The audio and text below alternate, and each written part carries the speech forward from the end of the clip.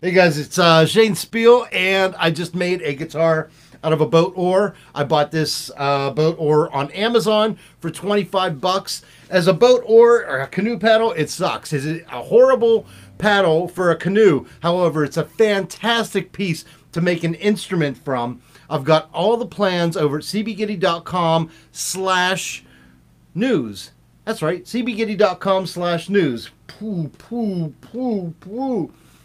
This is just a really simple instrument. It's just 2 strings on a big piece of wood, the wood being this 4-foot long boat paddle. There are no frets. The frets are wood burned on. You play it with the slide. As you can see here, it has a CB bucker pickup. The bridge is nothing but a threaded bolt, and I used these cool string ferrules to feed the strings through the back. It also has a Strat jack turned upside down. The action's a little bit high, but I didn't care because it's going to be used with a slide, and quite honestly, I like a little bit of a higher action for slide. The tuning pegs were left over from my Cigar Box mandolin project, and I even used the same type of threaded bolt for the nut. Again, this is a very simple instrument. You could probably build it in a day or two, and it sounds fantastic. So let's get into this. I want to thank CBGs for this project because they supplied all the parts, with the exception of the canoe paddle, the boat oar.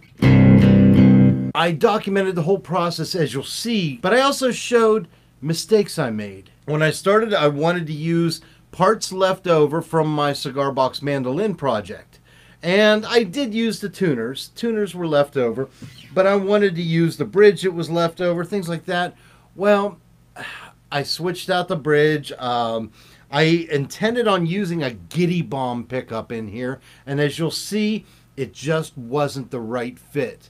The Giddy Bomb pickup was too powerful. I had a metal cover for it. It was copper, actually, and the whole thing became microphonic, and it just didn't sound well for this instrument. So this has been trial and error the entire time. I want to take you on a journey with it.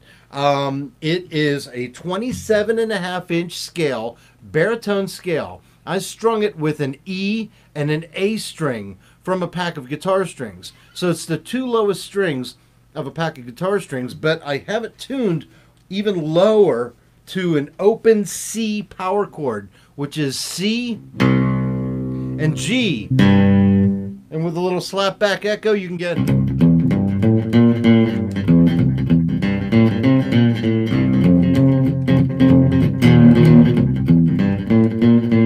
Now with this guitar, the tone reminds me of bands like the Presidents of the United States of America,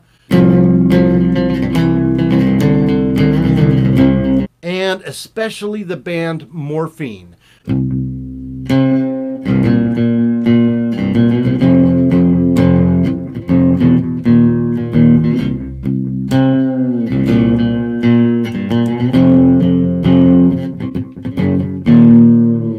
Giddy Bucker pickup is perfect for this instrument. I just love it because it gets the lows, it gets the highs. It is in a bridge position, which means it would capture more treble.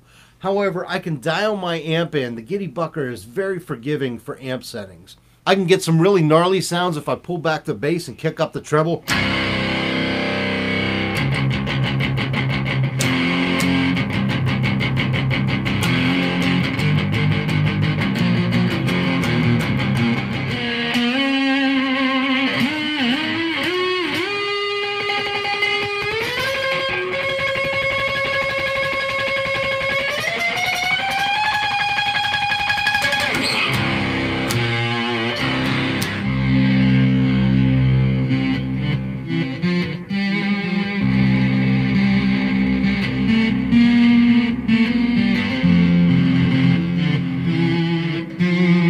So that's how it sounds. But let's get into how I built it. What are we calling this? The Baritone boat oar guitar. And this boat oar, it's cheap. Bought it off of Amazon. By the way, I painted the blue end on here. I saw a picture of an antique boat oar, and it had the end painted on some sort of ocean blue. So I had some spray paint. I taped it off, painted the end here. Well, what I noticed as I'm messing with this is a cheap pine oar. Well, it's got a lot of bow to it. And if I'm going to add a couple strings and put them to tension, this thing is going to just warp like crazy. Now, I'm going to slide with it, which means fretting isn't a problem. However, I do want to beef up this neck.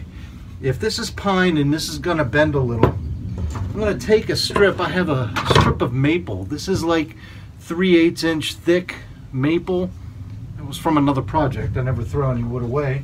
I'm going to glue it to the back of the neck, right to where the nut is going to be. It's supposed to be a 27.5 inch scale. So it means the nut is here and the bridge will go somewhere right around here. I am going to glue this on the back, and it's going to come into the body just a little bit right there. And hopefully that will beef up the neck to keep it from warping. And then you won't see it as I play it. It'll look like it's still a boat oar. But just remember, sometimes when we make instruments out of these found objects, it's almost like a stage prop. This isn't purely just a found object that you put something. You've got to do other things to really make it playable. And, you know, just don't tell the audience. So that's what I'm going to do. I'm going to glue this back here. I'm also going to drill for the strings where the strings come up through the body. As you try to build one of these yourself, it's all going to depend on what boat oar you buy, and it's going to be playing it by ear. Okay, scratch what I said in the last video. I was going to glue this 3/8 inch piece of 3/8 inch piece of maple to the back of the boat oar to make the neck beefier. But I realized if I do that and I go to lay this thing flat, this extra piece is going to get in the way, and there's times where I'm going to need to lay this flat to make to drill some holes. So I'm holding off on the maple. Look, I just drilled the holes for the tuners, 2 pegs there. One goes one way, one goes the other. I'm going to drill the holes where the string ferrules go through here and start trying to figure out where all the parts go. I have a Giddy Bomb pickup, but now I'm starting to reconsider, and I may go with a standard Giddy Bucker pickup. Still, you know, trying to figure out what I want, how loud I want it, how crazy I want it. The other thing is I'm going to put a Strat jack plate in here, but I'm going to do it backwards. So I may do it here, or I may do it in the back. I may hide it in the back so that you see mostly a boat oar and less of guitar parts. This is what I've done so far. I've got the tuners mounted in here. Okay, I've got a piece of maple on the back to beef up the neck. I have the string through ferrules drilled and ready to go. I did a little aging on the blue paint on the back here. Just wanted to make it look used and old. And here I drew where the pickup is going to be. I'm going to route a small area for this, the Giddy Bomb pickup. Look how thick that sucker is. I'm going to put a Giddy Bomb pickup in there, and I'm going to have just a direct output, no volume knob, just full bore tone from this in here. I routed out for the Giddy Bomb pickup. I had a Forstner bit, and you could tell it is dull. There was smoke everywhere because my Forstner bit is so dull, but I just, you know, got all this extra wood out of here. I'm going to go get my Dremel, and I'm going to clean this up and get the Giddy Bomb pickup mounted in there. I will probably use both glue and CBGs mounting cover for it. I really cleaned out the route for the Giddy Bomb pickup. The Giddy Bomb pickup is going to fit perfectly in here. See, here it is right here. I'm going to place it right in the hole that I have ready for it. And I got to watch the wire. I don't want to hurt the wire there. But boom, there it is. And it's mostly flush. I'm going to put a little spacer on here, and then the copper cover that I purchased from CBGs.com. So that's done, and then I added a route here. Earlier I was wondering if I was going to put the jack plate and hide it on the back. Well, I think I want to put it on the front. Well, I have to now. I put the jack plate on the front. It is the usual Strat jack plate, but I turn it upside down so that it's looking like this. I had to route out a little bit of the inside because when this goes and is mounted in right like that, it's going to be sticking into the wood some, so I had to give it a little place of clearing. I'm going to put it on like this. Sorry for the shaky camera. I figured I'd show you how I'm mounting this Gitty Bomb pickup. I put a whole glob of this E6000 glue. I use this for a lot of different stuff. I get this at Hobby Lobby. I put a glob of it in there, and the Gitty Bomb pickup is going to go over top. And this is just to keep it seated, keep it in place. Put it like that, and then I've got this mounting system from Gitty that is specifically made for the Gitty Bomb, and I've got that here, and the copper plate which will go over here. Now I'm going to put screws in there and mount it for good. But there is the that's how I'm doing the Gitty Bomb. Then I'm going to run, here maybe I could show this without it going crazy.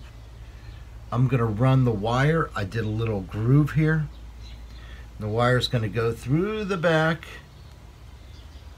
and out to where the jack is here. And I'll probably put a little cover right on the back here so nothing happens to the wire. I did mount the pickup in, got the pickup mounted. The wire goes back here to the jack, and if you look, oh, I got a piece of tape here. If you look, I used a little piece of plexiglass as a clear cover, just to keep the wire safe there. Boom. I also just wood burned all the fret markers in there, and at the last minute decided to put anchors as the dots, little anchors. They're sort of implied. They're not that great, but hey, it'll look cool on stage. So there we are. It's almost time to string it up. Just going over the last few things. I've got to make the nut for it and make the bridge. I had to do some other things. First of all, the pickup was giving me hum, so I unplugged this. I took a ground wire and I put it to the bolt. Oh, by the way, I did not use the walnut bridge. It was a little too high. I didn't want to shave it down. I had these just threaded bolts here, and I put one there. That's the bridge. Same thing up here. That is the nut. Just threaded bolts. But for this one here, I wired a piece of wire around it and soldered it, and then ran that wire out to meet, and it's grounded with the ground terminal on the jack. So that reduces hum. I wood burned the neck, as you can see, but I also wood burned the side because as I was playing it, I needed to see where I was going, and it's tough to move it as I'm watching. I added strap buttons. There's one here, and then I held it to figure out where the balance was, and right near the balance point I put the other strap button, so it's nice and it's not going to be diving on the floor. It'll just be holding really nice as I play it. And then one other thing I did, I had all this extra room up here for the boat oar, and it doesn't make sense, but I just wrapped some old boat rope around there almost to make it look like a handle. I just wanted to add another piece to the prop because this is a prop. This is, yes, it is a real guitar, but the idea is the absurdity of it. In fact, the show that I'm working on, the stage is going to look like a junkyard, and every piece of junk on the stage is playable. So of course you'll see a boat oar there, and then I'll have to pick it up and play it. Well, here it is. It's done. The boat oar guitar. Actually, it's not done. I want you to notice, as I'm talking to the camera in this film clip, you can hear my voice go and be echoed into the amp. That's because the pickup is so microphonic, it is even picking up my voice from that far away. Listen to this. Well, here it is. It's done. Done. The boat or guitar. 2 strings tuned to a baritone. Quite honestly, I don't even know what it's tuned to right now. Yeah, as I'm making this video, I'm like getting irritated because I continue to hear a really high-end treble. Like anytime I would knock the guitar or talk near it, it would be picked up by the Giddy Bomb pickup. It was obvious this was the wrong pickup for me to use in the guitar. Chord. Oh, yeah.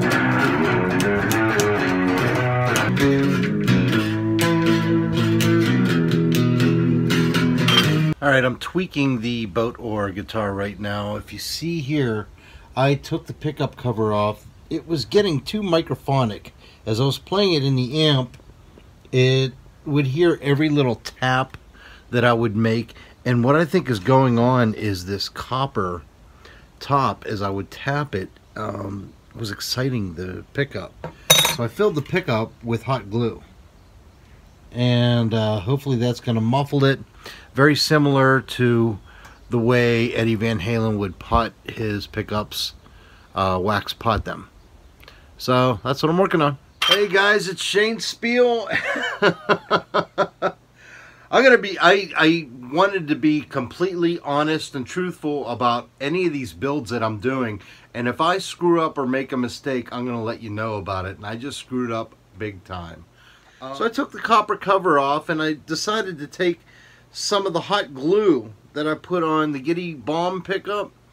And I ruined the Giddy Bomb pickup. It's dead. Completely dead. Because I used glue on it and it pulled at the copper wires.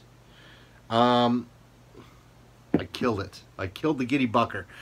But I'm kind of glad that I did it because CBGs.com is supplying me with these parts. So I'm going to show you my screw-ups so you don't ever have to screw up like that. So now I've got a hole here and I'm going to get a different Giddy Bucker pickup.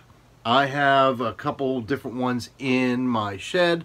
I'm going to put a different Giddy Bucker pickup, and instead of the copper cover, I'm going to put a wooden cover on here and see if that doesn't get me a better tone than I wanted. Because at the current rate, I couldn't play this through distortion without it feeding back like crazy. And that was because it was microphonic. This was vibrating on top of the pickup, creating a feedback loop, yada yada yada. It was giving me problems. So we're going to change the pickup on this. I'm going to put a regular Giddy Bucker in there.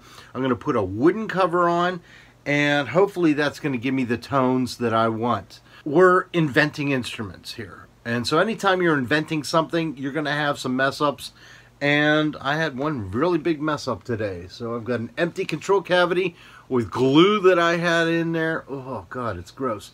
So I've got to clean this out. I've got to put a different pickup in there and cross my fingers and hope it's better.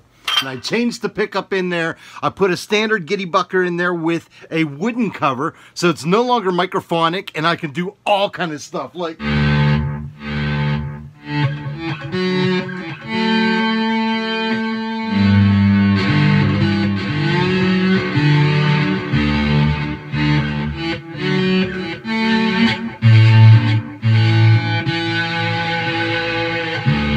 Okay, one more. Let me get rid of the swell. And let me get rid of this lap back. Hold on. Are you ready? A 2-string boat or baritone guitar does Black Sabbath.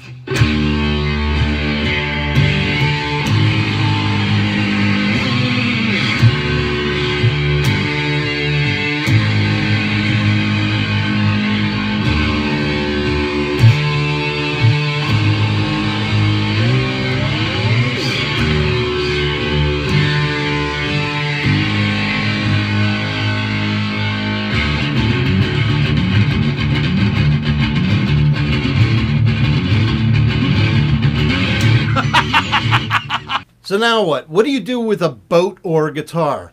Well, you can write songs about sailing. You can write songs about being up Schitt's Creek without a paddle.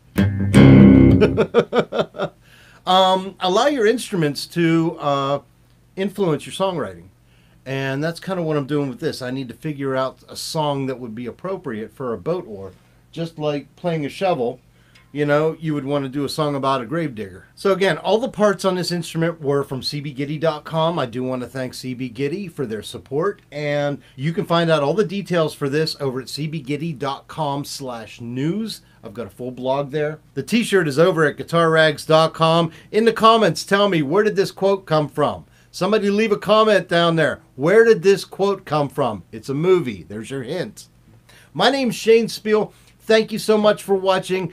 I just encourage you to go build the craziest, wildest instruments. Yes, even a simple boat oar can be turned into a guitar. And in fact, I'm going to be using this in concert. So go build your own legend. My name's Shane Speal. Get my music at shanespiel.com. Thanks.